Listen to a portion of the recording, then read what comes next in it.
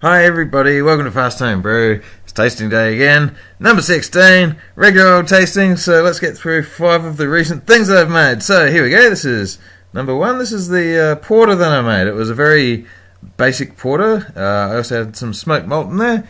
And yeah, it turned out to be very basic beer. You can, the smokiness really comes through when you first open it and you're like, oh, wow, that's really smoky. But then, it's not afterwards, so there you go, figure that one out. I don't know, but anyway, yeah, it's nice and dark. This is a good starting point for a porter now, I reckon. So I reckon I'll start with this base and sort of trick it up a little bit next time to make something a little bit more interesting. In fact, it has got a lot better with time. If I'd rated this like a month ago, I wouldn't have said it was boring and no good. But it's okay. It gets 1 thumb. It's a good start, but I can do better. Okay, number 2. Now this one is the Kid and Kilo European lager that I made of Cooper's, and the reason I did this one was that I reckon it was the second recipe I ever made way back in the day after the one that you get that comes with the kit. So this is number 2 for me, and it's got that sort of Kid and Kilo homebrewy twangy taste to it and everything, but it's not. It's you know, back then I thought it was the best thing ever, and I can see how I did, and you know, I know better now, but if you're getting into this would be great. It's nice, so I'm going to give that one another 1 thumb as well. So yeah, that one takes me back, and I'm never going to make it again. So there we go. That's the end of that. And Max has got a new ball, and he's very excited. It's a good boy. Okay, what's next? Oh yes, the Pilsner experiment. So one of these, I think it's that one, is spring water, and that one is tap water. So I'm going to just get Dog over here to go away and open the bottles and give them back to me, and I'm not going to know which one's which. So what is this? I don't know. It could be anything. And there's the other one. So let's see which one I like the best. And I'm going to pour them out. And the first thing I'm noticing is that this is a very dark style Pilsner. It's not kind of what I really was hoping for this particular experiment. I was hoping for a nice light fluffy Pilsner. They look identical.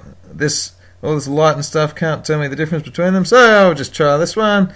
Yep. It's quite a bitter Pilsner as well. It's European Pilsner is what it was labelled. It was what the local store calls a wet pack with it's kind of like an extract all in one, everything you need kind of thing, and you boil it for an hour. But anyway, it's yeah, I guess it's quite a dark Pilsner, very bitter, and I guess I like that one better. So which one's that, Dog? I can't really tell the difference between them, but okay. Turns out I picked the tap water one. Honestly, I could barely tell the difference, but I picked the tap water one, so 1 thumb each.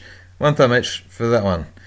Okay, now what do we got? Oh, yes. This is the Sauvignon Blago, which is my kiwi fruit and oak Pilsner, I guess, and there it is.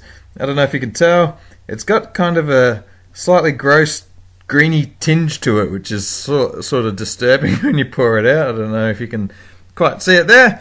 And, well, the taste, it's probably the fluffiest, nicest Pilsner I've made, but unfortunately I think the kiwi fruit wasn't quite ripe or something, because it's got a bit of a non-ripe fruit tasteness to it. So I reckon that one's 1 thumb as well. Yeah, it could do better if I had riper fruit. I reckon that's the theory on that one. Anyway, so this is last one for today. This is my Oktoberfest beer, and look at that. That one's pretty good. Yeah, that's quite nice. This one came out is really quite dry actually, and I used amber malt in it. I reckon that's given it its dryness, but it's also given it this biscuity aftertaste that it just kind of doesn't really need. So, this was the Hoptoberfest as well. The hops haven't ruined it. The hops are they're not all that present. So that Jonah's picked up Max's bone. That's good, and it looks like he's trying to call somebody on the bone phone. Anyway, yeah, no, this one's alright, but instead of amber, I'd use crystal next time. That one gets 1 thumb up as well. Yeah, I guess that's all sorts of 1 thumbs all around. I make it sound worse than it was. They're all pretty good. But anyway, thanks for watching the video. I'll see you next time. Bye. Next one will be Brewdog again.